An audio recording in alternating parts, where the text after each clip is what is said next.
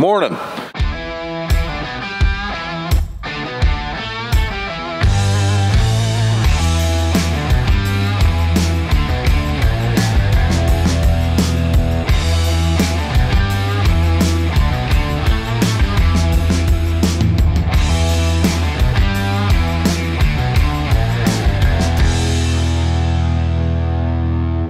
This Challenger has a leak. I believe it's a leak in the fuel tank, and then I think it has a leak in the rear end. So we are actually taking this tractor back to Ohio Ag today to have some warranty work done on it. So we got to unhook this grain cart. We're just going to park it in the yard for now, take this thing up there. Sometime in the next month or two, we got field tile work to do, and this is the one that pulls the tile plow, so got to get this thing up there and get it fixed. Oil's good. This machine hasn't been started for a while. One of my least favorite parts about these is trying to get to the oil dipstick, but not impossible. Whew, this one needs cleaned out too. Oh yeah, it's definitely still in harvest mode. It's one of them things that's gonna be nice about the shop, being able to pull it in a place where it's heated, clean out the cabs and stuff while it's, you know, just nasty weather out. Right now, it's one of them things that kind of gets neglected from time to time. So these tractors have air brakes on them. Let's see if we'll release. Nope. There we go, we released. Hey, our seat's even airing up now. Make sure we don't hit that pallet.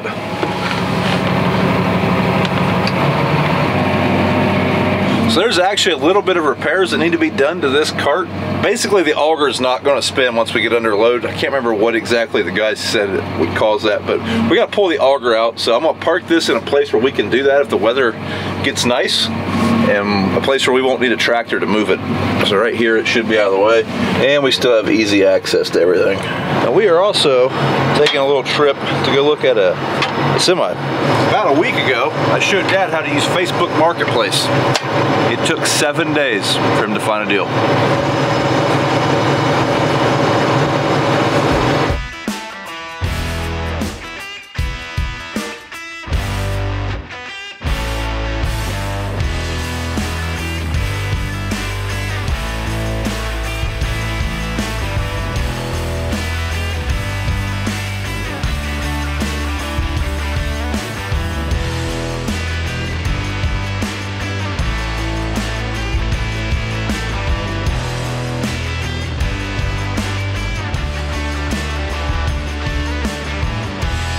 All these cameras would follow me.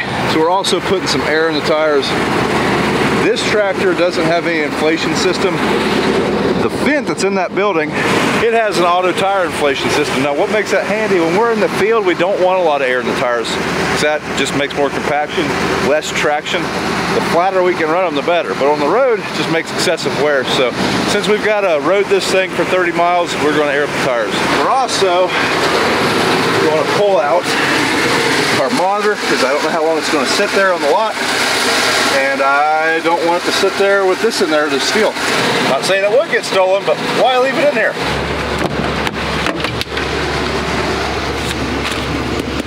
So I'm going to head out now. Dad and BJ, they are going to help Brad get started trucking for the day, and then in about an hour they're going to start chasing me, because it's about an hour and a half, 2 hour drive in a tractor, so they got plenty of time. We are probably going to be going most of the day, so they get Brad a little bit of cushion in that holding bin so he can keep trucking and not have to wait on the holding bin any. That'd be great. So I'm just going to sit back and enjoy some podcasts for 2 hours. If you guys haven't, check out our podcast, the Working Works podcast. Had a really good episode with Dad the other day. It was a little bit lengthy, but man, if you like hearing stories about farming, especially back in the old days, check it out. It's a great one.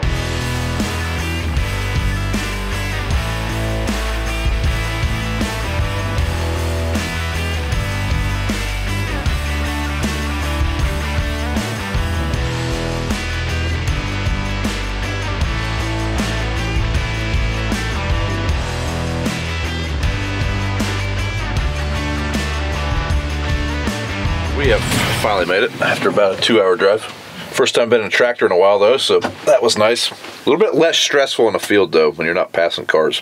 Just like I. So we came up here to look at this Peterbilt. It is in Lancaster, so we went to Washington Courthouse, which is on the west end of the state. Now we're on the east end of the state. Huh? Lancaster. Lancaster. Lancaster. Is that how you say it? Lancaster. Lancaster. We'll agree to disagree. Pony! Look at that Chevelle. You know what that is? Yeah. Well, he's got his historical text. Oh, I hear it. Here, hold it out the window. Let's hear it.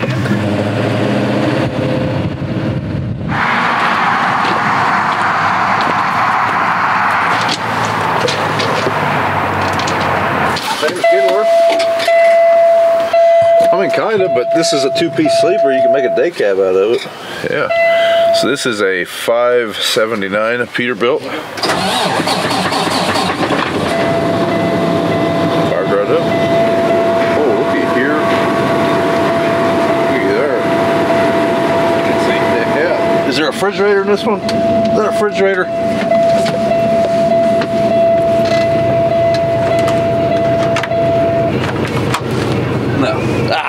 I got real excited for a second. You could put a 12-pack of pop in there.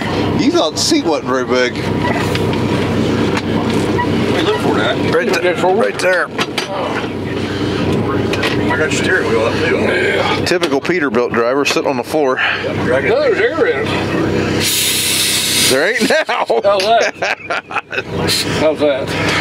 Surely to God you ain't gonna drive it that way. Why? Did you just push your trailer brake in? Say this one didn't have any codes, the other one did? It didn't have any codes popped up on it, except for when he flipped the hood, the crash mitigation thing popped up. Well, it's facing the dirt. So. I can't see anything behind here, Dad. How come? Look out the window. Yeah, look out the window. Where's the reverse camera? My God, doesn't have one. Yeah, that one had 643 and this one has 639. That was 663. Whatever. Sign the check. Me and BJ will drive one each home. Could be the last time you see Brian in the truck. Yeah. Probably getting some bed bugs right now. Probably. I'm digging my crotch later. Yeah, you want a black light? No. Said this thing was used to haul gravel. I don't know why the heck they needed a big studio sleeper for hauling gravel, but what kind of devil music are you listening to? Twin screw. Where's the twin screw? The what? Twin screw. The screw. Different. Right here. Oh, no, yeah, right there. Interaction. It's only one though. You want me to hit it? No. We won't get lost now. I wonder if it'll tell you where the food's at. Every time you hit the brakes, his head jerks wrong like that. Here, we'll just watch in a minute here go and fly through the back of the sleeper. Keep taking them. How many did you take? 13 bushel. How much was it? FM? 2.3. So it used to be you allowed 3% on everything, I thought. Hang on, BJ. I feel like a freaking bobblehead. You look like one back there, too. 4, 5, 6. Just feeling the G's, aren't you? 7. Haven't missed a gear yet, have you? Ain't missed a gear, buddy. I'm good. At this red light, though, manual, you'll know exactly how many gears it has. Well, this is the fun part. Here, I'll catch you. Brace. I am. I got my weight distributed.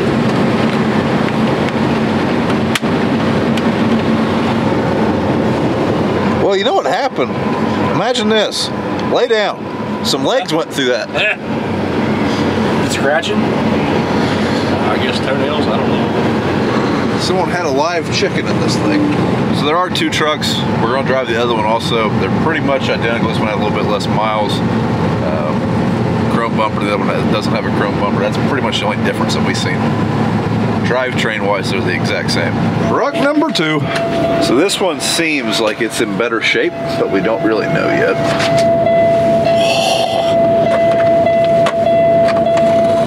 That is fancy. This one definitely seems cleaner inside. Brian, we should go get the coffee cups. Make sure they fit. Yeah. That is a pretty important thing. Oh, nothing. Okay. Yeah, this one's got a dang on beeper, huh? I thought the other one didn't. Yeah, I can hear it. Oh. Hey, there's a TV stand up here. Yeah, I can stand in this sleeper. Big sleeper. Is it too tall?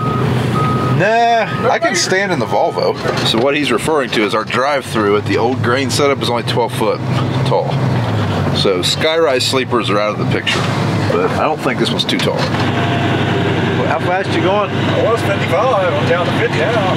45. Gee. That is shifting gears. Yeah, it shifts. Grinds more than you do. Yeah, I can just drive the Freightliner. It might be something minor, but it might be something major.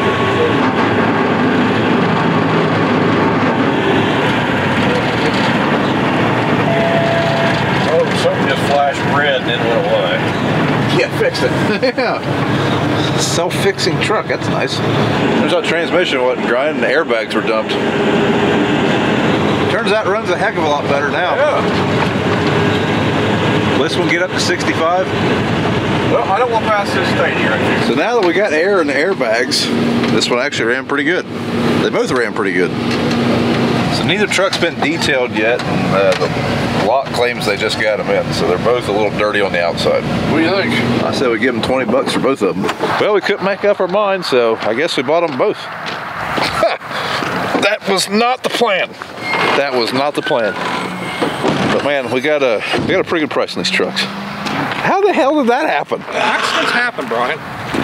Yeah, you got 3 of them, right? Left to right. Throw me a key. I think that was that one. I got the blue Pete 379. Which one do you got? The blue Pete 379. 14? Which tags? I got 32. I got stock number 31. Is that 31? Huh. Come on, Betsy.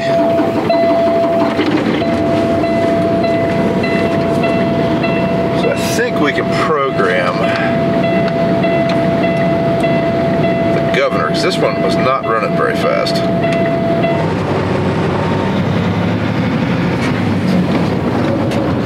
So let this be a lesson to everybody. Don't show your father how to use Facebook Marketplace. Yeah. But like I said, I think we did pretty good on these trucks, price-wise. There's a 3795 right there and a decal sticker imprint.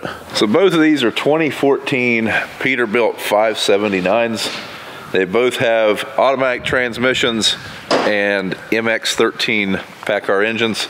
So that's the same setup as our Kenworth, and we've got along pretty good with it. One really nice thing about the automatic, drivers are always hard to find, and having an automatic really helps, you know, make that easily accessible, or makes it easier to find a driver. Not super crazy about the MX-13, but the one we have has so far been okay. Put a few parts in it, but We love them as long as they're running. as long as they run, they're fine. We forgot to ask if these ones have had the weight loss plan. So these are the first Peterbilts we've ever owned. I don't know what Dad's mumbling about, but He just sold his house, he's gonna live in there. what? Have them things on? What? It's got one of them heaters on it, engines. Like a thing where There's shore power out here. So it's got one of them, which we never did figure out on that Kenworth. the APUs or whatever. Yeah. Right there's the inverter. Well, I can take this sell camper and go camping in it. Yeah. Hey, you can take that cover off up front and dump your poop bucket. No, wait now. Oh, the door's off. Tomorrow we're gonna haul grain with one of them new trucks. Want to make sure that they both run pretty good and whatnot, and clean them up. See if we can make them shine. But for now, Dax and I have baseball practice, so I'm heading home, going to baseball. Haven't had to do that in 15 years.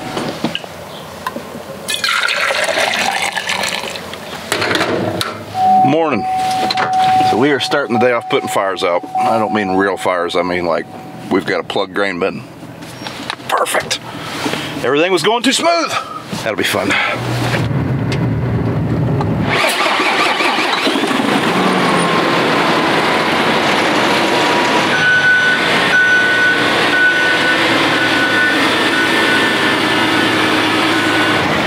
I think Brad likes the new trucks. I think those are going to look real sharp when we get them cleaned up. So let's talk a little bit about how this purchase happened. So this was not super planned. We were kind of halfway looking for a truck. We're usually always looking for a decent truck if we can find the right price on one. We have a very strict pricing guideline though. We're not going to spend 60 grand on a Peterbilt like 379 or 389 just to look pretty. I would love to have one of those trucks, or a big W9 Kenworth. I think they look great, but the fact of the matter is, we just bought two of these trucks for what one of those would have cost, and it probably still would have been ragged out with 1.8 million miles. So for what we do, going 10 to 20 miles with grain, sometimes 40 miles, these trucks work fine. We don't need to spend that kind of money. We got these trucks at a really reasonable price. Really happy with what we paid for these. I don't think we can go wrong, basically. We had no intentions of buying two. I went there to buy one truck if it was, you know, past the scratch and sniff test. It passed, obviously, but we threw out a price if we took both trucks that was, I thought, almost insultingly low, and he took them. The guy took the price, so that's how we ended up with two of them. We do have two trucks that will probably be for sale real soon. Both the Volvos that we have left are probably going to be on the chopping block, so basically we'd be keeping both Peterbilts, the red Kenworth and the black Freight Shaker. Really have a hard time letting go of my Freightliner. C15 Cat, lots of ponies. Those old Volvos, it's especially the day cab, I think we're gonna send it. The other Volvo, the one with the sleeper, it's still a good truck, still drives really well. I think it's a 400 horsepower small block Cummins, so it runs pretty good, but it's probably not gonna get much use anymore. One of these is gonna be hooked to the other white Tempe.